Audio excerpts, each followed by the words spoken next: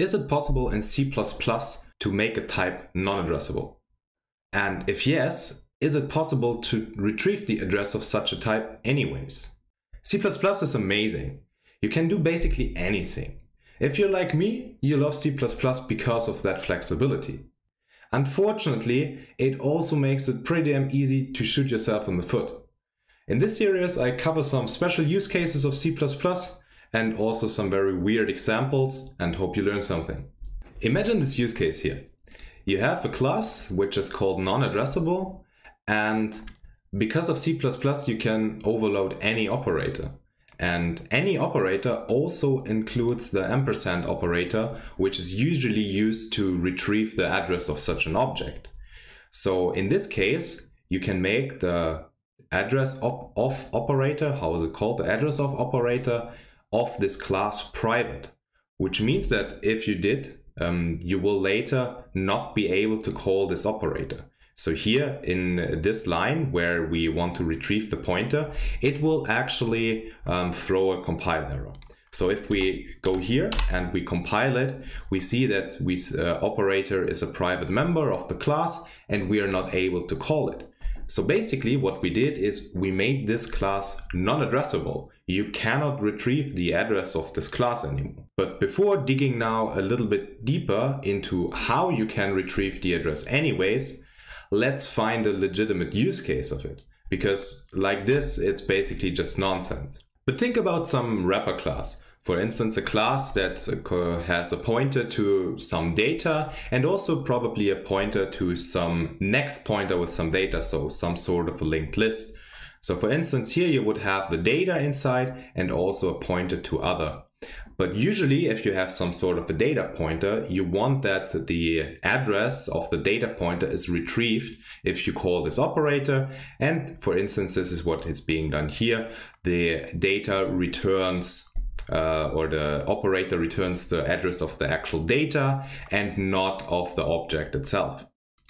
So while I probably would also hate you if you do this in productive code anyways, this is actually stuff that has been implemented. And people are smart and people do weird things. And one of the weird things is overloading the operator. So let's see this class in action. I have added here two additional functions. One that takes a pointer of type t, and the other one that takes an int star star. And we will see here that we use this ampersand operator, and by using the operator, actually the int star star is being called. And you can see that the overload is being called and also the address. Additionally, I give out the address in the constructor just to show you where it is actually being called. And if we go here to the console and actually compile it, we see that the constructor is being called with that address, and afterwards this int star star overload is called with a different address, which is somewhere later in memory, because here this data pointer is later in memory than the actual class. But how do you now retrieve the address of such a type? Just imagine to have a function that is called getAddress. And now we have a look at the implementation of getAddress, because this is where things get fancy. This is the implementation of getAddress. What it does is it takes the argument as a reference, and then it does a reinterpret cast to a const volatile char reference. So to treat it as if it would be a normal char. Then it casts away the const. Then it takes the address of that type, and afterwards it does a reinterpret cast again to a t star, so to a pointer of the original type of the argument. And this actually gives you the original address of the object. We can see it by calling here the function getAddress. And if we compile this one now, we see that in the constructor, the address is with the 40 at the end. If we call the ampersand operator, we get the 48. And if we call the getAddress function, we get 40 again, so the normal address of the object.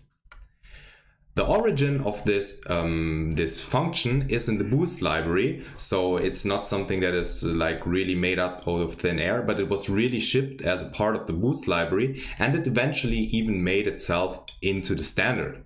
Today you can find it in the standard library in the header of memory as standard address of.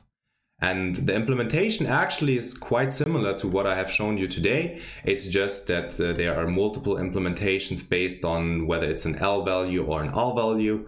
And this is also just implementation for the standard library up to 2017. Because after 2017, the committee decided that this function should be a const expression, which was not implementable like this anymore, because this is not a const expression. And in order to make it a const expression, this function actually had to be implemented in the compiler itself. And you can see it if you, for instance, go at the Clang implementation of the standard library, and you see how this adressof function is actually implemented. You see that it's really just calling a built-in function of the compiler and nothing more, which really means that this is now a core part of the compiler to retrieve the address. What is kind of interesting is basically what it means if you want to write general algorithms. Because you can imagine that if you write something like, I don't know, like a scrambler for memory, where you say because of cryptography and security, you want to scramble the memory that an object did have. And then you want that this is available for any type, so you will template it. And the interesting part is now, if you basically use the ampersand operator, it can be that your code actually is not as general as you think. Because any class that will overload this ampersand operator will violate probably your library and probably your SDK that you're offering. So the correct choice, if you want to write really maintainable and really code that covers anything, is to use getAddress inside of your reusable classes and templates if you don't know which class will be headed inside your template. So yeah, I hope you have learned something today. Hit subscribe if you're interested in more weird use cases of C++. And as always, enjoy coding.